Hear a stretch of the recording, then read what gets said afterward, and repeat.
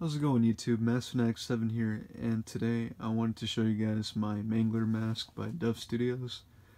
This is actually a vintage piece that was released in 1988.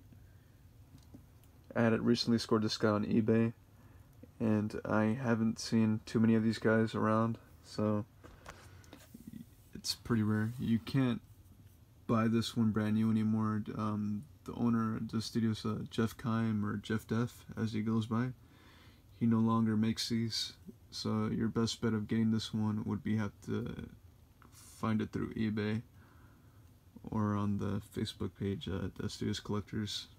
They sell some pretty good stuff on there at times. But yeah, this mask is pretty huge. It has a really big bulbous head, which I found pretty cool. You know, I didn't really think about it until right now, but the mask kind of reminds me of Pumpkinhead. He's got that elongated head.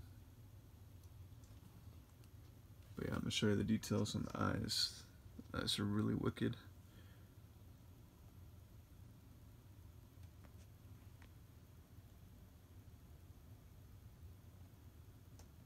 The nostrils, the wicked teeth.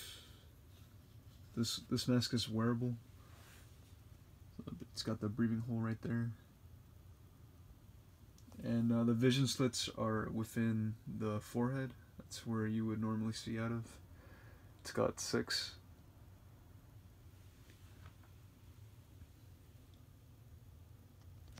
I remember there was a YouTuber, I think 3 years ago, that he posted some of his old school Studios masks, and I remember he had this mask, and I thought it was super cool.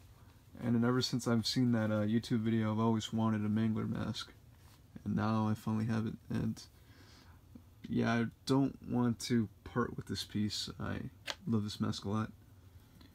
It's probably one of my more favorite, all-time favorite old school Studios masks. It's just so classic and cool. Now, one thing that I found pretty interesting about myself when it comes to collecting, I do not care about collecting old school Don Post Studios masks or any old school masks. I'm not a huge fan of. Most of my latex masks are modern, that they just came out in the 2000s or maybe some in the 90s, but most of my masks aren't too vintage. But when it comes to Studios, I love their vintage pieces. They're just amazing. But their new pieces are cool too, but I just really dig the old stuff too, so I like collecting the vintage stuff and the newer stuff when it comes to Studios. But yeah, really badass mask. If you guys see this on eBay, I highly recommend you pick it up. There's not too many of them out there. But yeah, it's a really cool mask, and I'm happy with it. So yeah, that's pretty much it. Hope you guys liked the video. Like, comment, subscribe, and thank you for watching.